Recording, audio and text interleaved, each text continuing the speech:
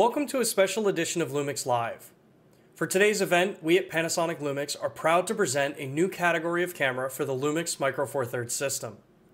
Throughout this presentation, our team will be monitoring the questions that you have. So make sure to tag at LUMIX Cameras before your question so we can address them at the end during our Q&A session. Without further ado, I would like to introduce Matt Frazer, Business Development Manager for LUMIX USA. Take it away, Matt. Thank you, Sean. I am pleased to announce the newest LUMIX camera, the BGH1. Designed from the ground up as a production video camera, the BGH1 uses a video-optimized, high-sensitivity sensor with 10.2 megapixels and incorporates our legendary dual-native ISO system, adopted from the VariCam and S1H cameras. This combination delivers some of the best low-light video you're going to find in a Micro Four Thirds camera. The BGH1 will offer advanced video codecs, including an all-eye codec, capturing up to 400 megabits per second. And you can record 4K video at up to 60 frames per second in 10-bit. And you also have access to 422 color sampling. The BGH1 is a cinematographer's dream with features like anamorphic capture, access to shutter angle, and of course, the BGH1 will include V-Log-L with improved dynamic range over the GH5 and GH5S. One full stop more dynamic range in the highlights to give you more recoverable information. For autofocus, the BGH1 uses the autofocus system developed for the Panasonic S5, with one notable advantage. The BGH1 uses a lightning-fast Micro Four Thirds sensor, giving it impressive autofocus in all frame rates and resolutions. The BGH1 camera is designed for a professional workflow, so overheating would be completely unacceptable. The BGH1 uses a combination of aluminum and magnesium in its chassis with an integrated fan to allow the camera to record in all frame rates and resolutions for an unlimited recording time at temperatures all the way up to 104 degrees Fahrenheit. Now that's 40 degrees Celsius. To ensure maximum flexibility, the BGH1 camera includes professional terminals like a 3G SDI terminal, a timecode terminal, a Genlock terminal, and also includes dual SD card slots that are both UHS 2 compatible. In addition, you'll also get a full-size HDMI port with the ability to output images simultaneously over 3G SDI and HDMI. For audio, the camera includes a stereo microphone system, a headphone jack, a microphone jack, and is fully compatible with the XLR1 XLR audio adapter. And last but not least, the BGH1 also incorporates a USB-C port as well as an Ethernet port. Now let's go back to Sean to discuss the possibilities provided by these two ports. Take it away, Sean. Thanks, Matt. For me, some of the most exciting things about this camera originate from the USB-C and the Ethernet connections. So let's start with the USB-C webcam compatibility. With the USB-C interface, the LUMIX BGH1 can be used as a traditional webcam, utilizing the brand new LUMIX webcam software drivers for Mac or Windows.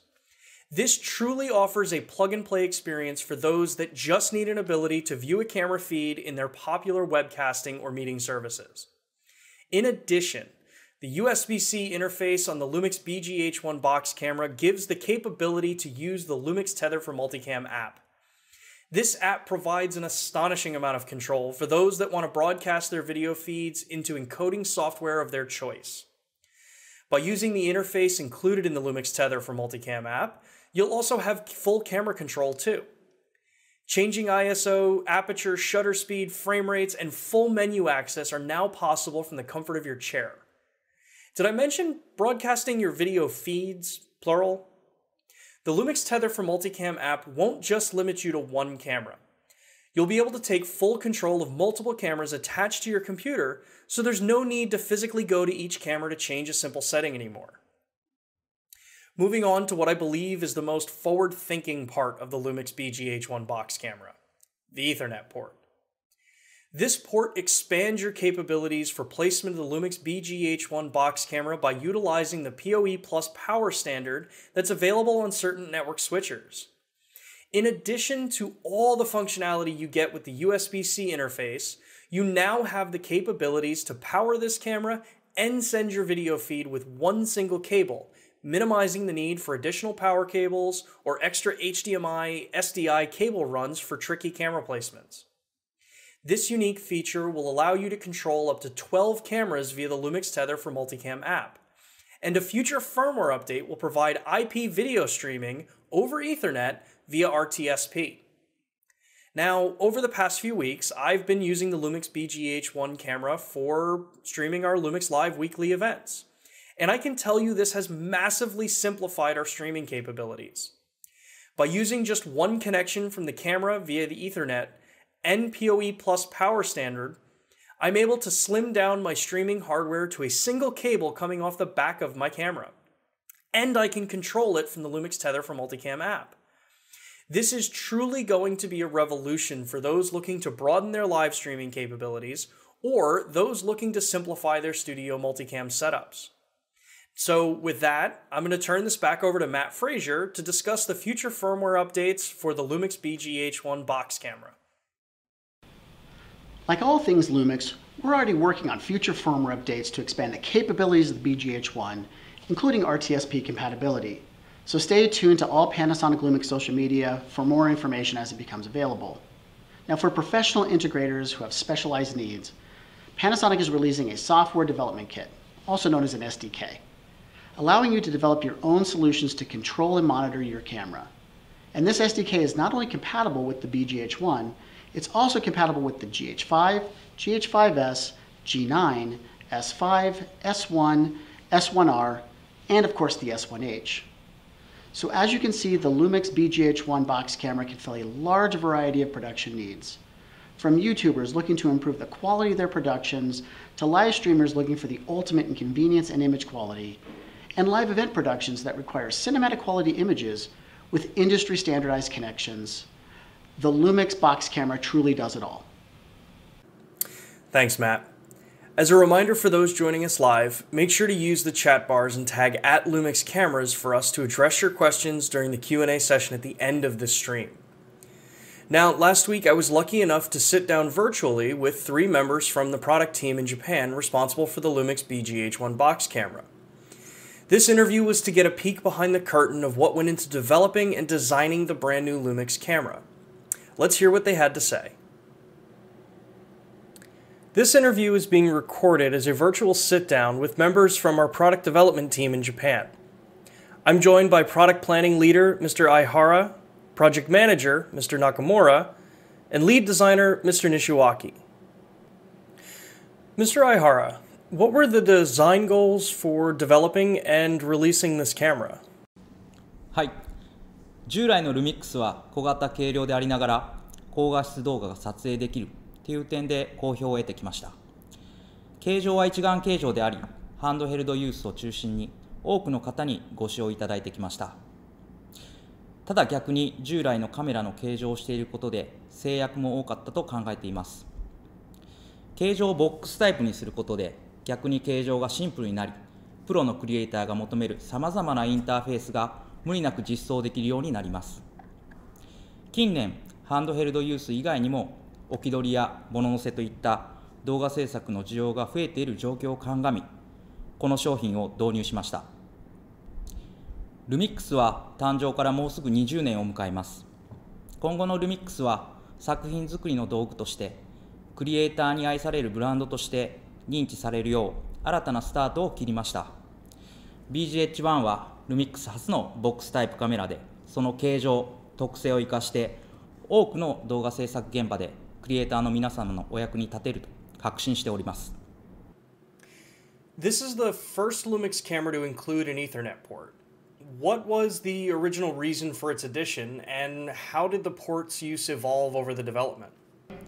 はい。この BGH1 はさまざまな用途に使えるカメラを目指しました。その中で、イーサネットはデータ転送、PC への接続、電源供給、拡張性など、BGH1 と非常に親和性が高く、ライブストリーミング需要が高まっていることもあり、開発当初からイーサネットの使用を入れ込んでおりました。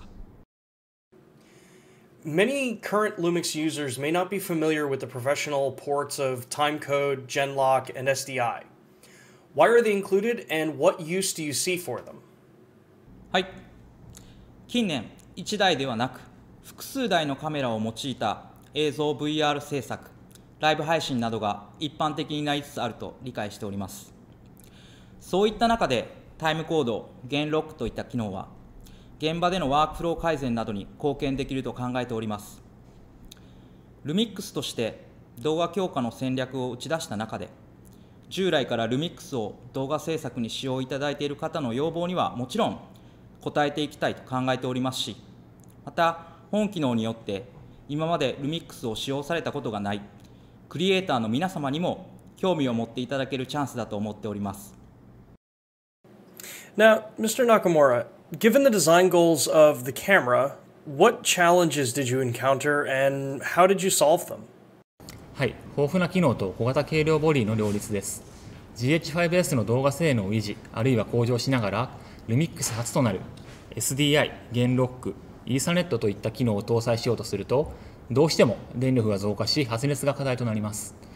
動画機として無制限記録が絶対条件の中、ユーザーヒアリングを通じて、さまざまなユースケース、使い勝手を考えると、小型軽量も重要なポイントと認識していたため、その2つを両立させることは非常に大きなチャレンジでした。新規放熱ファンの搭載含めて、これまで培った放熱技術を駆使することで、GH5S 以下のサイズ、重量を実現できました。With the added stop of dynamic range in the box camera, are we using more data for the highlights in Vlog-L? Is this really just like a Vlog-L Plus? はい、ハイライトについては実写評価でも GH5S 比較で白飛びしにくいことが確認できています。BGH1 は動画に特化したカメラですが、バリカムや S1H などのシネマカメラ開発で培った手作り思想、ノウハウを生かし、当社マイクロフォーサーズカメラとしては初の13ストップを実現しています。Mr. Nishiwaki, given the design goals of the camera, can you explain why this camera moved away from the traditional mirrorless design in favor of a box? And what benefits do you see this providing? はい、一眼ミラーレスカメラは写真を撮るためにこのように手に持って構えて撮るために考えられた形なんですけれども、この BGH1 はさまざまなユースケースを想定した動画を撮影するためのカメラです。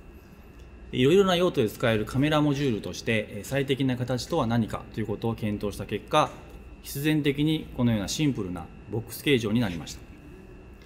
でこの後軸を中心にシンメトリーになっているボックスフォルムは一眼カメラのようにグリップがこのようにないので、例えばジンバルやドローンに搭載した時など容易にバランスを取ることができるというメリットがあります。Can you provide some subtle design features that you've included that might not be immediately noticed? はい、イベントやストリーミングでの複数台でのカメラコントロールやドキュメンタリーなどでのハンドヘルドでの撮影、それからジンバルやドローンへの搭載などさまざまなユースケースを想定してデザインを検討しました。例えば置き撮りの時ですけれども、カメラを設置しておいてカメラから離れてしまうことになるので、遠くからでも録画状態が目視で一目で確認できるように本体のこの角の部分に通常よりかなり大きめのタリーランプを配置しています。それから同じく置き撮りの時ですけれども、複数のカメラを置き撮りするときはケーブルマネジメントも重要です。ケーブルはすべて背面方向から出せるようにして一つにまとめやすいようにすることでシンプルな配線になるようにしました。またこのカメラはケンジントンロックをここに取り付けることができるようになっています。これは私自身の撮影の経験からも感じたことですけれども、屋外のイベントで複数のカメラを設置したときにカメラから離れてしまうことに少し不安を感じたことがあります。ですのでセキュリティ面の配慮も必要と思いまして、ケンジントンロックをここに取り付けられるようにしました。それから、デザイン面の基本造形ですけれども、シンプルな箱からこの角を削り取ったような形状になっています。これは、操作性に配慮した結果生まれた形状です。これらのカット面は手に持った時に角が当たらないようにするとともにボタンにアクセスしやすいようになっています。So, for my last question, did you conduct professional user surveys during the development process? And if so, are there any designs or functions that reflect the feedback you got from them? はい、例えば本体全周にはこのようにネジを、配置しています。これはリグを取り付けるときに一眼のカメラのようなこの側面の三脚穴だけではなくて側面とか天面からでも固定することでしっかりと取り付いてガタつきをなくすというためのものです。また VR のように複数のカメラをケージに組むときも周囲のネジがある方が良いという配慮です。またこのネジですけれども、ドローンにカスタムで搭載するときにネジが少しでも飛び出しているとガタつきの原因になるという指摘がありましたので、極力段差を少なくするなど調整してきました。このようにいただいた意見を生かして細かい調整をしてきています。I want to thank the team in Japan for taking the time out of their day to provide us some insight into the development of this camera. It's clear from day one that the LUMIX BGH1 Box Camera was designed to be in a category of its own and provide the most flexible LUMIX camera to date. But I know a lot of you want to see what this camera can do in the hands of creators. So before we go any further with the conversation, let's see how this camera performs in the real world. Across the board, whether it's a big TV show or a documentary, there is always somehow a reason that we need to get into a small space.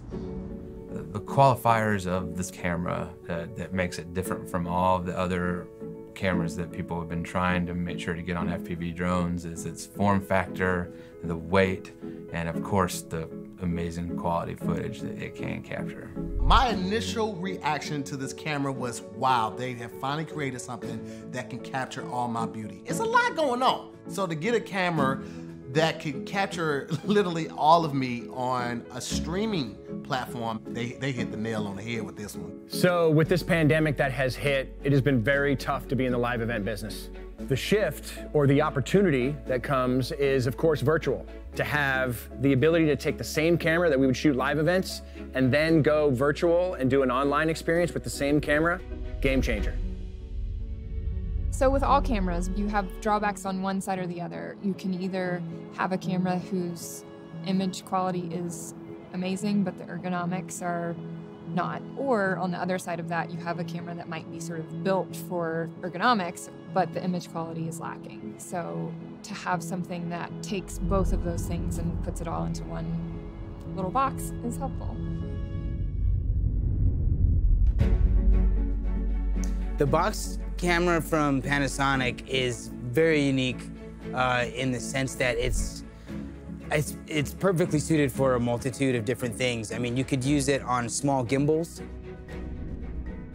car mounts, obviously, inside and outside, and drone definitely being one of them. You know, it's the most ergonomic camera I've ever used on a drone. The box camera is the first time that I've seen the components that we need. SDI cables, the inputs, the gen lock, the fact that we have all of those components and be able to plug in an Ethernet cable into this camera, it's a huge, huge thing for our business. I like the fact that I can take this box and custom build my own system, and it's just a perfect opportunity for us to get the most out of a camera, both live and virtually.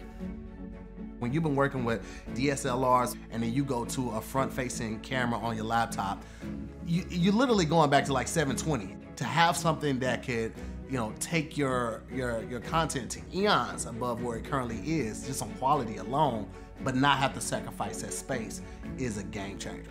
The build quality of this camera is incredible. It felt like something that was tough that you could still play with. You know, it's a toy, but it's a solid toy.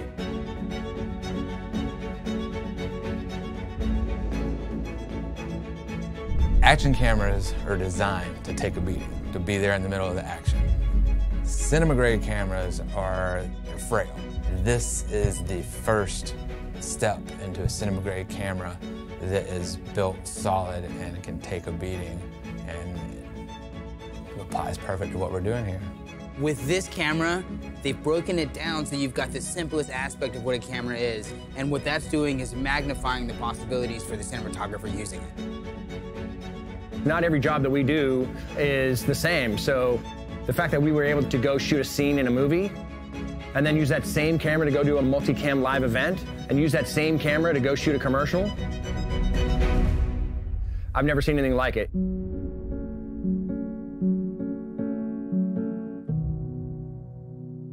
Panasonic.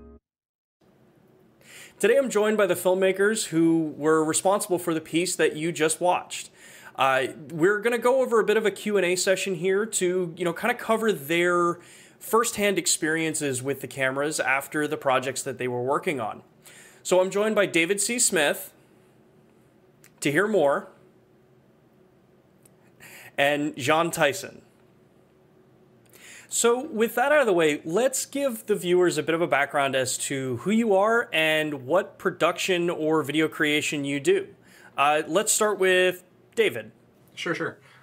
So I'm a cinematographer by trade, but for about the last 10 years, I've run a company called drivingplates.com, and we're the world's largest library of 360-degree moving environments for car scenes. So if a film or a TV show needs to put an actor in a car, we do that on a green screen stage or on an LED stage, and my company provides everything that's outside the window.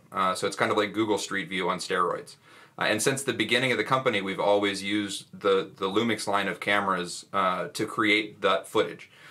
So as such, we always do 9, 10 camera arrays by combining a bunch of LUMIX cameras together. And as such, we've basically been able to put LUMIX footage into now over 750 television programs, feature films, Academy Award nominees, all that. So we've kind of been a little bit of a pioneer in using these small cameras in big cinema production. And so the box camera is kind of the camera we've been waiting for, because it finally gives us Genlock, it gives us SDI.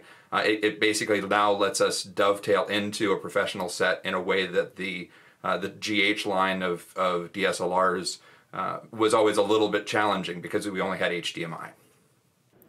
And Tahir, can you give everyone a background on who you are and what you do? Absolutely, Sean. I look forward to it. Thank you for asking. I just want to set the expectations to lower your bar.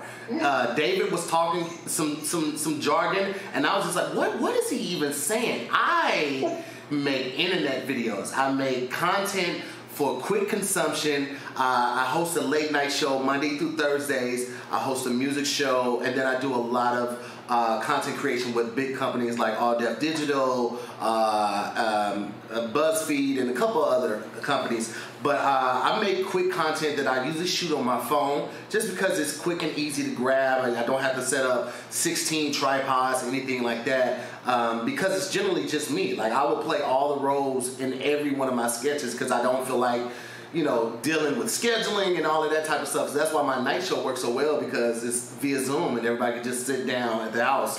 But to use the box camera, it was so amazing because it just brought a different type of quality to it. And I mean, like, anytime you're using like your phone or Zoom, you're gonna lose a nice amount of quality already.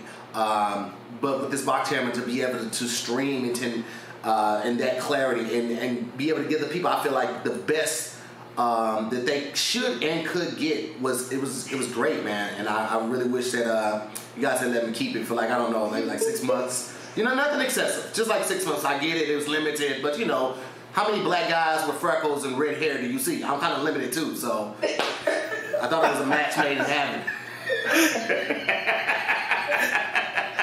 Well, with that, we definitely need to keep in touch with all this stuff too. Absolutely. So, yeah. I look forward to it. Jean, could you give us a little bit of a background with you as well?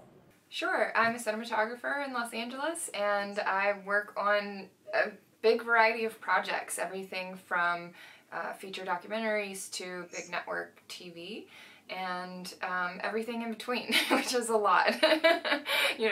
Web series, shorts, anything that really people, if someone has an interesting story to tell and they want me to be their cinematographer, I'm always eager and excited to go do it. So after working through the projects that you guys had the cameras for, what is the one standout feature that really stuck with you after the productions? To hear. What really stuck with me after the production would probably just be the quality of it, man. I guess I'll say the quality and the simplicity of it. Like, to have a plug and go type of camera with that type of quality and no big production was amazing, especially for somebody like me. Like, I'm shooting literally every day of the week. Like, I don't take any days off. So to be able to just wake up, crack on with my laptop, plug in the camera, and press record, that's perfect for me during this current stage. So that's what I loved about it, how simple it was and how quality the video image was. And what about you, Jean? For me, it was the flexibility of it, being able to take a camera that's, you know, the size of my 2 hands and I can just put it anywhere that I need to, but also attach a cinema lens to it so that I'm capturing quality as well that I can then cut into anything that I'm working on, whether that be a film or a TV show. You don't find that very often.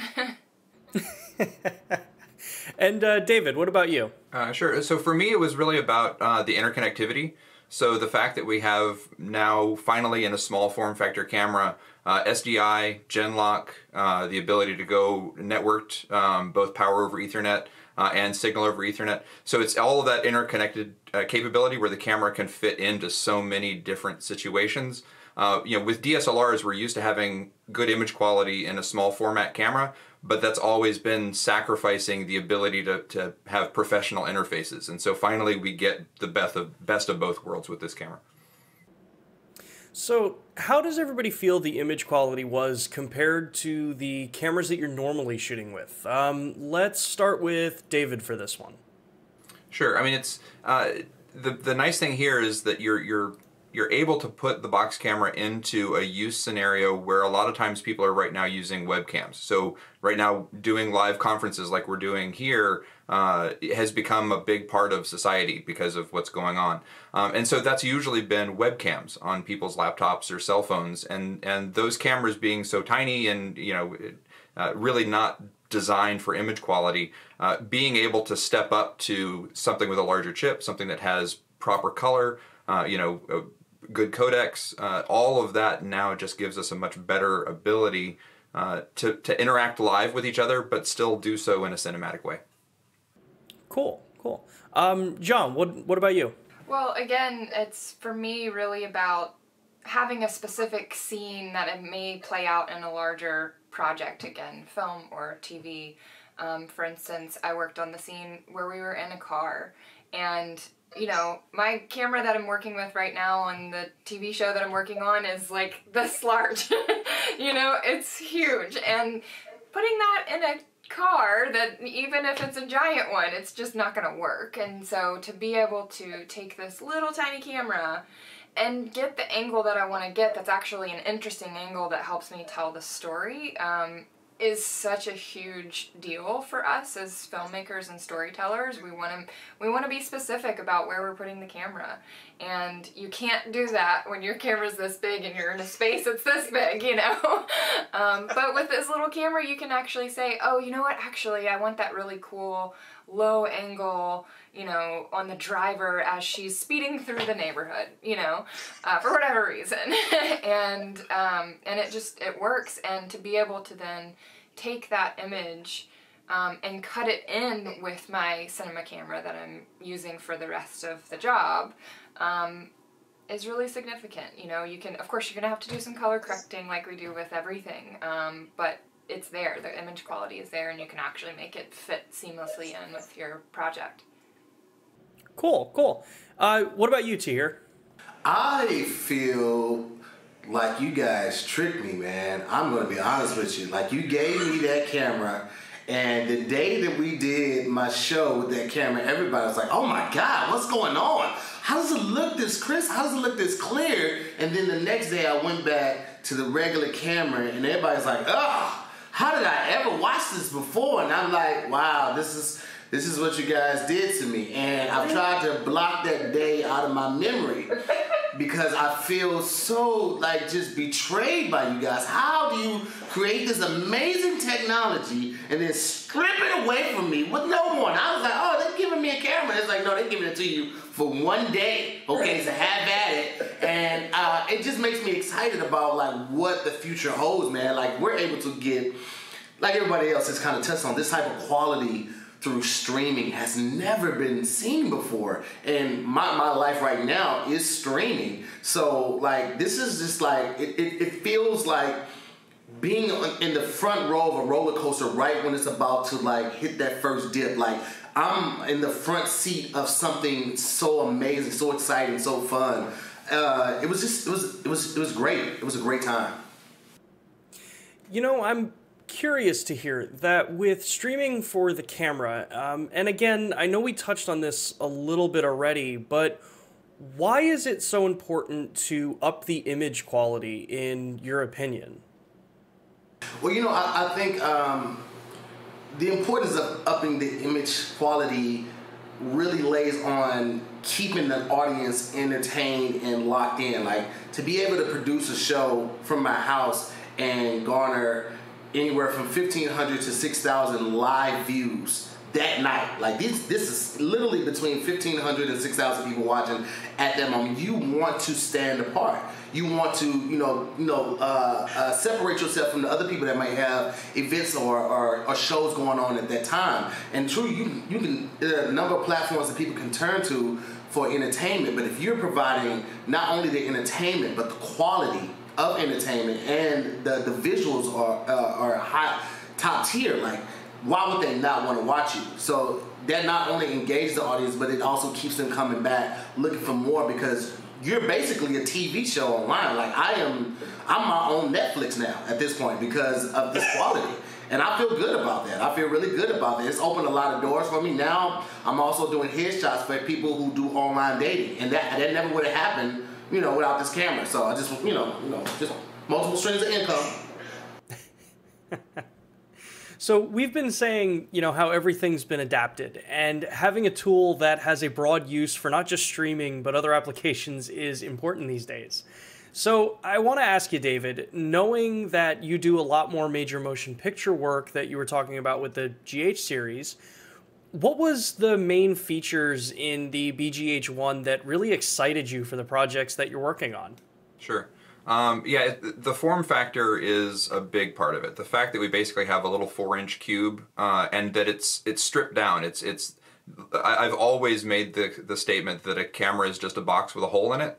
And now that's very literally what we have. So by taking all of the, stripping it down to the most core basic functions of what the camera is, means that I then get to build the camera up to be the camera that I need at any given moment. And for one project to the next, that's going to be radically different. And so a lot of times when you're using cameras that are designed for a specific use case, when you deviate from that use case, the camera starts fighting you. And the box camera really gets out of the way and lets me create it. It's like a set of Legos. I can basically build up whatever camera I want. So it's that adaptability, I think, that is really really crucial, and we've been enjoying it a lot. Like, we've had a chance to use it now in a lot of situations, and with the video, that was something we really wanted to try and show, was here's a bunch of different filmmakers using it in different ways, and I think that's really its biggest strength for us. Now, kind of dovetailing with that, Jean, you commented before that being able to put the camera into more tight spaces where the standard cinema cameras can't go. Could you dive into more detail on that and why it's important for those that don't understand how actual production may work normally? Sure, yeah. Like I said, it's all about telling the story, and sometimes, it makes sense to do your traditional coverage where people are either standing or sitting normally and you have plenty of space to, put the cameras around them and tell the story that way. In other situations, you may have someone in a space or in a state that makes you want to put the camera somewhere that, again, a giant camera is just not going to fit. Or in an angle that it's not going to quite work. Or on a device, for instance, rolling down a gurney and it's somebody's POV. You kind of want that angle. And again, with my camera that is normally, the size of my body and trying to sit, upside down holding it handheld, like it's not going to work out. But when you now have a tiny camera that I can take the same lens, or a smaller prime lens perhaps, and put that on this little camera and then get myself into the position where I need to be in order to best tell that story of that particular character, it's going to be great. Along with image quality, though, the other thing that it provides us is, as kind of these guys are talking about, is connectivity and being able to connect to what we are used to. It fits into what we're used to using on a set in TV and in movies, where I can now connect it to my wireless, transmission device that then sends it to Video Village, where I've got, DPs looking at it, I've got directors looking at it, producers, writers, everybody's able to watch now the shot that we've designed because it's connecting to our system, just like our other cameras do. And that's not something you could do with other little cameras that were sort of, they sort of thought of this idea of like, oh, I want to get the camera in a small space. Well, you could, like David was saying with the GH series, you could do that, but then you couldn't broadcast it to everybody who needs to watch for all the reasons you need to watch, for lighting, for performance, for all of it. And now this little camera not only is giving us, the quality that we want, so that it seamlessly fits in with everything else that we're doing, but it also gives us the ability to monitor what's happening while it's happening. I'm curious, and I'm going to throw this one to David. With all the connections that the camera has, like you mentioned earlier, SDI, the inclusion of Genlock, and timecode ports, how has that, or how do you feel that it's going to change your process for capturing some of the filming for, say, driving plates? Yeah, really for array work, where you're now having multiple cameras, essentially you're creating one big camera by combining a lot of smaller cameras together into one system. The ability to have the image from each of those cameras being captured at exactly the same instant in time becomes really important, especially if you're trying to merge that footage together into a large kind of panorama, which is a lot of what we do. With the GH line, we've had to basically kind of build a custom trigger system and a custom power system that gets us really close. We're within a frame, but we don't have that line level sync, and that's something that we've always been wanting to have, because as we're stitching things together, having those frames be identical is pretty important. So now that we have Genlock in the box camera, that's no longer an issue. We can Genlock all the cameras together, and they essentially act as one large unit. And then timecode now means that it makes the process of syncing that footage and bringing that into a timeline and having all of those different clips line up perfectly in time is now a one-button solution. We basically just hit the timecode sync button in the editing system, and all of the footage is in perfect sync. So it's radically sped up our process and increased the quality of the final product just from this one kind of technical thing. So yeah, we've been waiting for these features for a long time, so it's good that it's finally here. So, to hear, as someone who streams as well, there's something cool about having a higher quality camera that you can place anywhere in your studio. So I'm curious, because I know in the time that you had to work with this camera, the LUMIX Tether for Multicam app wasn't available yet. Now, since it's coming with the camera, and it's going to give you full control from your computer, meaning you don't have to get up and go touch the camera to change your ISO, focus, aperture, and other settings, how important is that, in your opinion, for flexibility of streamers, YouTubers, and other content creators? It's everything. Because especially for somebody like me, I've said it before, like, a lot of the stuff that I do on my own. So to be able to have, like, basically my mission control center up, and I can adjust everything, and I don't have to get up.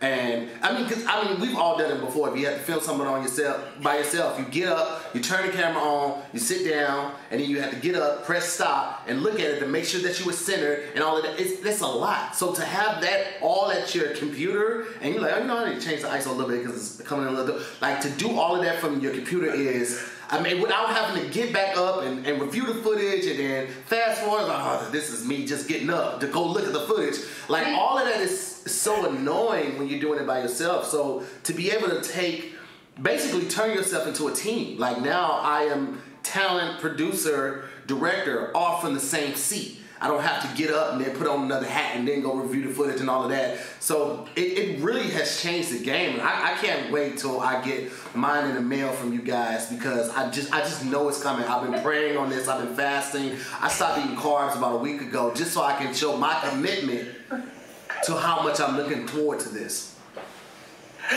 So There's a cool feature that the camera has specifically for streamers and broadcasters. So for people like you and me that are doing this all the time, you have the ability through this app to control up to 12 cameras via Ethernet. So thinking about this, do you see in your production a use case for setting up multiple camera angles easily? Sean, let me tell you something, okay? The night that I used this camera, I didn't realize how clear it was going to be. I don't know if I'm ready for the world to take all of this in. It's a lot, Sean. Okay, just off the pictures I post on Instagram, the DMs are going crazy. But if they got 3 different angles with that type of quality, Sean, I don't know if my marriage would survive. Okay, and I'm just trying to be a good person. I'm trying to be in my daughter's life. I'm trying to be there. It's a lot, Sean, because like I had never seen anything like this on a streaming platform. Like this is the quality of Netflix. This is the quality of Hulu. This is the quality of Prime.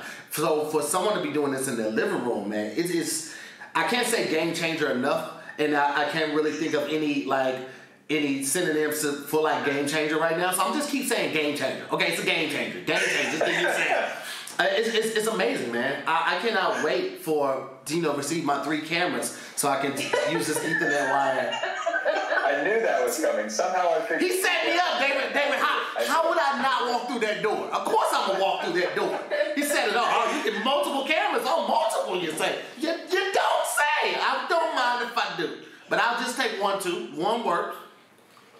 All right.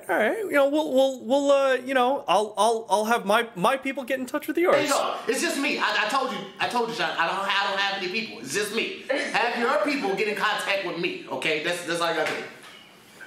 Fair enough. So I want to kind of round this out with a little bit of a call out for everybody. So Tahir, where can everybody find you online and check out all the goodness that you've been talking about, man?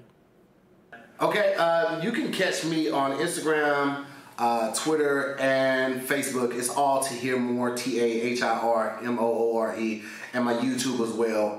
We're having a great time, man. My Patreon is really taking off. People are taking to, the dad bods are in right now. I didn't know that this was going to happen.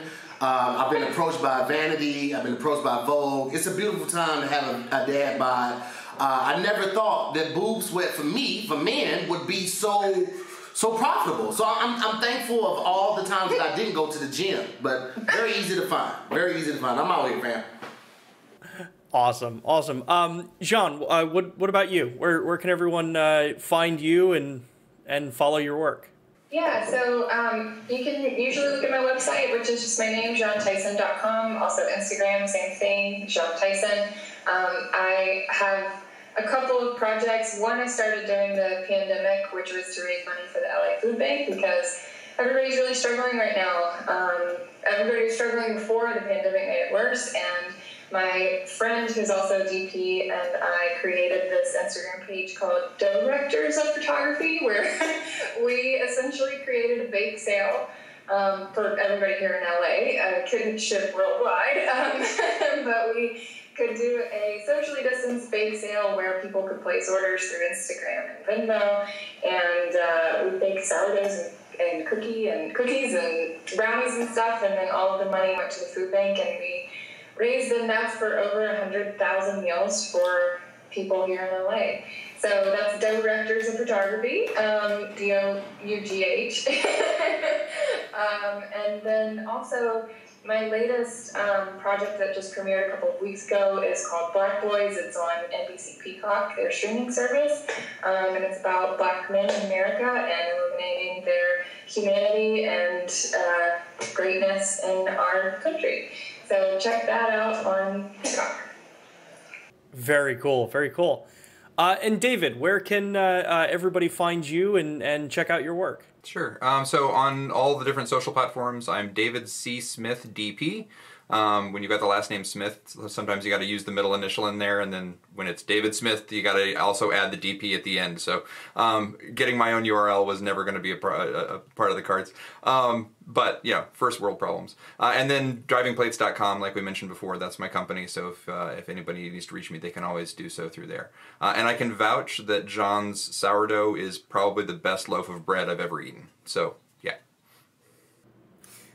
Awesome. Well, I want to thank everyone for taking the time out of your day. I really appreciate it, and I know the viewers really appreciate it as well. It's one thing to hear our engineers or Matt or myself talk about the camera from the ultra technical brand side, but to hear use cases and opinions of how the camera worked in the real world, I think is one of the more important things for someone who's looking to get this camera for themselves. So again, thank you guys for taking the time out of your day to join us for this Q&A session. And with that, I want to jump over and bring Matt Frazer back into the conversation to address some of the questions that you guys, the community, have been submitting through this presentation. As you guys may have noticed, we've had the team answering some of the questions already, but they've also collected some for Matt and I to address live. So, how's it going, Matt? Hey, Matt.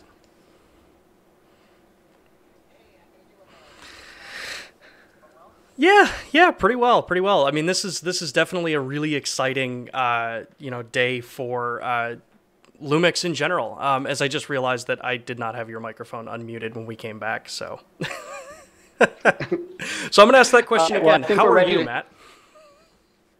I'm doing awesome. I can't wait to get some of these questions answered in the Q&A. Yeah. So again, thank you everybody for submitting your questions on all the different platforms that we've been streaming this on. So we have a bunch here that we've been collecting throughout, as we said before. So Matt, let's jump right into it. There's a lot of questions about the streaming capabilities with this camera. Questions from wireless streaming versus the actual tethered Ethernet streaming. Could you touch a little bit on some of those questions as well? A lot of those came from the DP review multicast that's also going on today.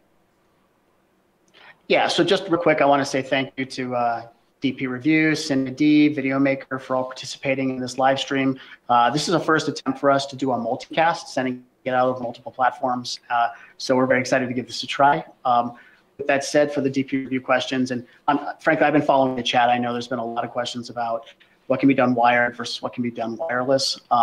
At the time the product ships, the camera over Ethernet or USB will be able to stream a signal. You're going to get about 1280 by 960 or 1280 by 720 resolution at that launch time. In the future, we're going to be doing an update that adds RTSP, RTP support. We are being somewhat cryptic about the resolutions that we're going to support right now. Some of this is we want to be a little secretive. I promise you're going to get very good quality resolutions from it as we do that. As to Wi-Fi, as of right now, the Wi-Fi implementation is primarily going to revolve around our app. Being able to use the LUMIX Sync app with the camera. That doesn't mean that we won't explore doing Wi-Fi in the future. We have other cameras like our X1500 and X2000 that can do RTMP streaming over Wi-Fi. So it's not that it's foreign to us. We're just not ready to talk about it quite yet. Yeah, very cool. So let's jump down this list of questions that we have here, continuing on. Sure, absolutely. From our LUMIX Global site, the LUMIX Global YouTube channel, we've had a number of questions about ND filters. Could you touch on that topic a little bit for us? Yeah, it's something we really would love to have incorporated into the box camera, but you sort of have a clash of needs. So we wanted to make the camera really small, very narrow, so that we could put two of them side by side for VR applications as well as for 3D applications. When you do that, you really remove a lot of space where you would have to be able to move the neutral density filters out of the way of the sensor. So if we don't have space to move the ND filter, we can't incorporate it. Now, I realize some people will be out there saying, well, just use an electronic ND, something like this put into place that's like an LCD panel that can be darkened or brightened. The problem there is that that will immediately cost you roughly a stop of light. So you're going to have a camera that has to use higher ISOs or higher gain in order to fight through that ND filter. So at the end of the day, we prioritized reducing the size, making sure that it would work in different applications, in particular for VR, for array camera applications. And at the end of the day, the neutral density filter had to be sacrificed. Yeah, definitely understandable. So the next question we have here is also from the Lumix Global site, and it actually involves the cooling system on the camera. The question is, how loud is the fan, and can the speed be changed? It's quieter than a DC-10. I can promise that. I'm joking. The fan is incredibly quiet. Anybody who's used an S1H can confirm this. Frankly, if you've ever seen our X1500 or X2000 camcorders, they incorporate a very similar fan design. It is very quiet. You have multiple different settings that you can set the fan to.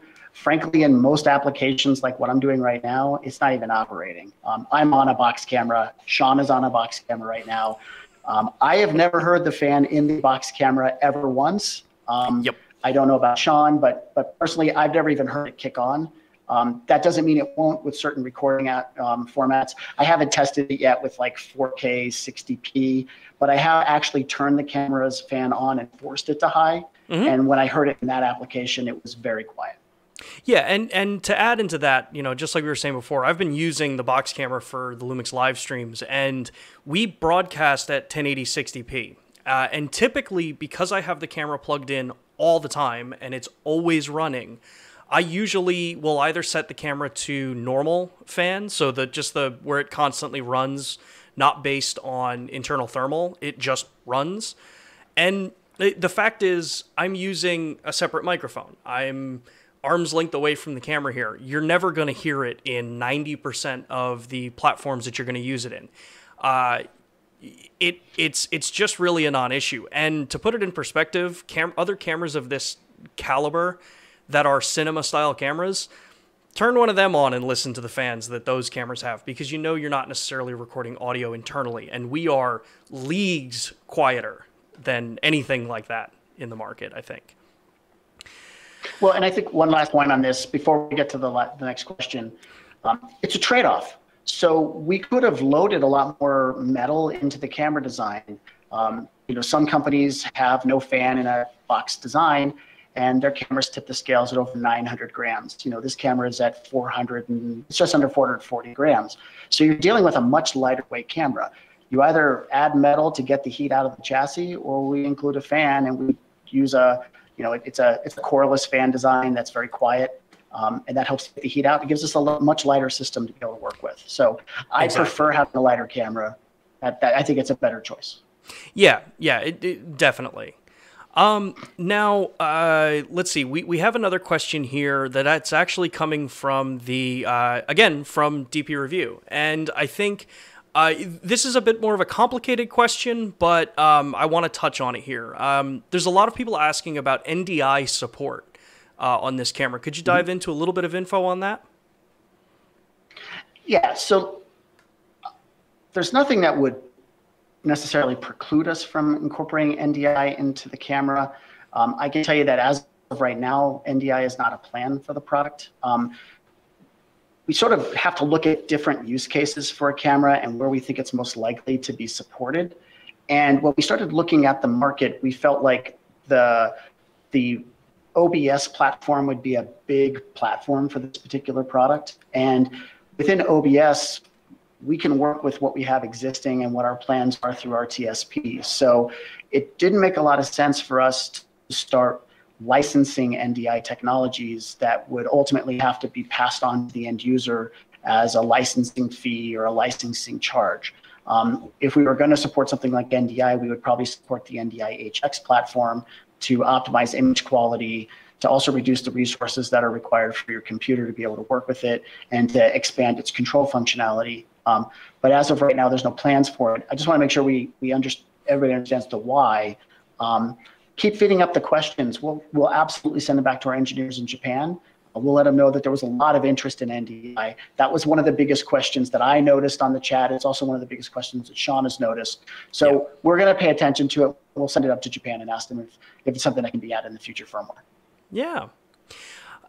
Now, there are a couple comments. This one actually comes from Cine D, and I think it's actually more of a point of some clarity on the bit depth and chroma subsampling on the camera. The BGH1 is capable of 422 10-bit recording internally. Could you give us the kind of the high level of what the 422 10-bit capabilities are for this camera? Yeah, I think that's some of the dangers of reading the rumors websites that are out there, because they don't always get all the information. So the camera has the ability to record 422 10-bit internal up to 4K at 30 frames per second. So that's, it's 4K 25, 24, and 2398. It also has the ability to work with 10-bit up to 60p 422 10-bit. The only thing it can't record internally is 422 10-bit 4K 60p. You can still do 420 10-bit 4K 60p internal. So you absolutely have internal 10-bit 422. It's just limited to 4K 30. When we output over HDMI, that gives you the ability now to get 422 10-bit if need be for 4K 60p. Yeah. Hopefully that clarifies things. Yeah, that I think definitely addresses some of that question there. And I can promise you in the U.S. Press release, I 100% made sure that was all included in the U.S. press release. So you should, if you go back to the U.S. press release, you'll see it says that in there. Exactly. So let's see here. Jumping down to one of the other questions here, which comes from the Lumix Live U.S. broadcast that we're doing. The question here is, how about audio? How do you monitor the audio being recorded into the camera via the Tether app? So that is a terrific question, and it's one that Sean and I can't 100% answer at this point. Until we see the RTSP implementation and the future updates to the app, I don't know what the future brings. I can only tell you what. Oh, and we just lost Matt's video. So today we don't output. Okay, so we don't have the ability to monitor the audio through the Lumix Tether app today with it as it's implemented. So you're going to monitor just through the headphone jack on the camera itself. That's how you'll monitor it today. Yeah, and that's pretty much only if you're using the Tether. That's if you're using the Tether app. Obviously, if you're using an HDMI out, you're using an external switcher, there's a whole other way of being able to do things like that. Yeah, and that's kind of how I basically have been using it. I have the camera plugged in with PoE plus power for Ethernet, sending that over, and then when we do multicam work, depending on if I need to share like my desktop or something like that, then it's plugged into my ATEM. So I can monitor audio a couple of different ways, but being able to plug right back into the headphone jack on the camera is going to give you the most direct audio capture there. Now, following up here, there was a question posted on DP Review, which obviously I'm going to toss this one over to you because it's way more fitting for you. Is this camera compliant for Netflix? All right, so that's a sticky subject because we don't have any control over that. Netflix will approve what Netflix wants to approve. They have very specific standards. So I can say that it incorporates timecode, which is something that Netflix looks for in a camera, and it's on a standardized SDI terminal. So it doesn't require your sound guy to have to bring special adapters or anything to make it work. So that's a positive. We certainly hope the dynamic range is more than adequate to be able to meet their needs. We certainly see use cases, especially for arrays of cameras or for anything that's comedy related, anything that's live event that they're doing. Certainly benefits to being able to use a product like this.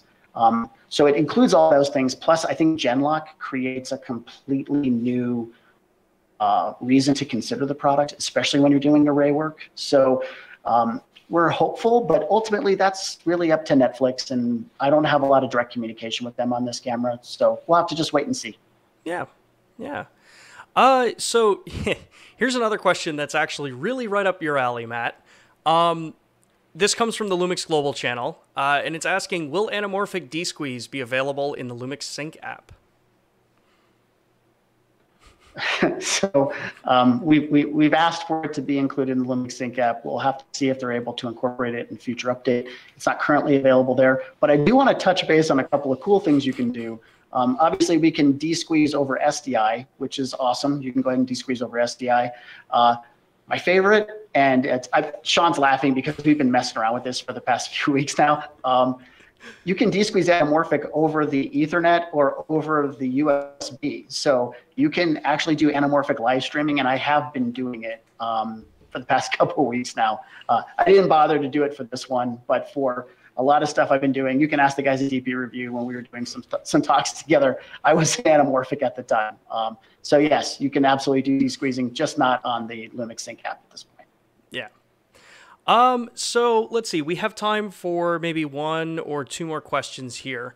Let me see here. Well, I totally lost my place in our list of questions. Again, everyone in the community that's been viewing this stream on the multiple different platforms that we've been broadcasting this, you guys have had some amazing questions, and we know that we can't always answer all of the questions that are posted, but we always try to get to the most common questions for what people are asking about.